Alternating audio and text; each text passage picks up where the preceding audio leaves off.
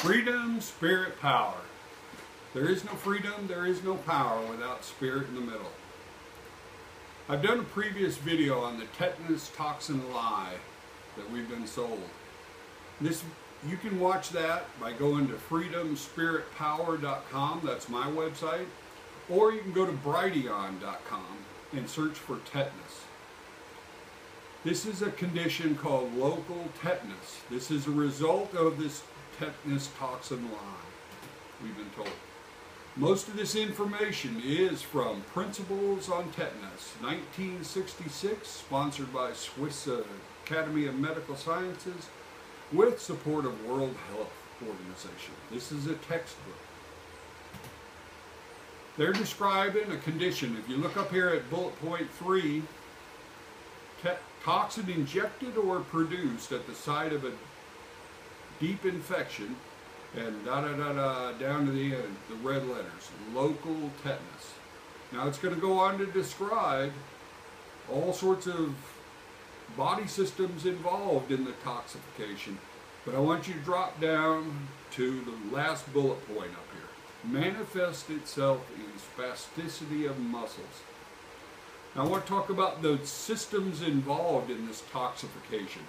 Intestinal mucosa, blood capillaries, central nervous system. Central nervous system runs from the stem of your brain through the center of your spinal column. Peripheral nervous system. It meets the central nervous system inside your spine and then runs all the way to the end of your fingertips, through to every organ in your body, to the end of your toes. The peripheral is the functional part, and it's most times damaged very severely with this local tetanus. Lymphatic, muscle fibers, metabolic lesion. Here's some symptoms they list. Spasticity of muscles. This is very, very specific to tetanus toxin toxification. Spasticity is caused when the two-part toxin, light chain, heavy chain, make their way all the way back up your body from wherever it comes from, injection site or infection, into your central nervous system. And at that point, the light chain part drops off and injures your nerves, synaptobrevin, in your central nervous system. And that's what causes the spasticity of muscles. Lesions, it does damage along the nervous system, traveling, both up and down. Neuropathy. Neuropathy is the lesions and other damage caused by this tetanus toxification. Alright, so you tell me, oh, I'm not tetanus injured. Well, maybe you're not. Maybe you got a friend that's got one of these conditions and really, they don't know what causes all these. Maybe they have a tetanus toxin injury too. Lou Gehrig's disease, spastic muscles, neuropathy with lesions. MS, spastic and neuropathy with lesions. Parsonage-Turner, same. Brachial plexus neuropathy, same.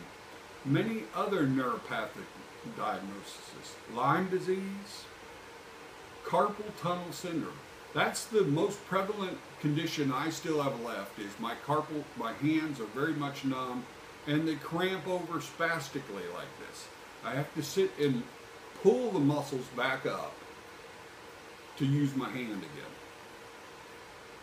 So you yourself have one of those conditions, or you know somebody that does. They can find out if theirs is mandated from the tetanus toxin by getting a blood titer test. Never heard of it? Neither had I.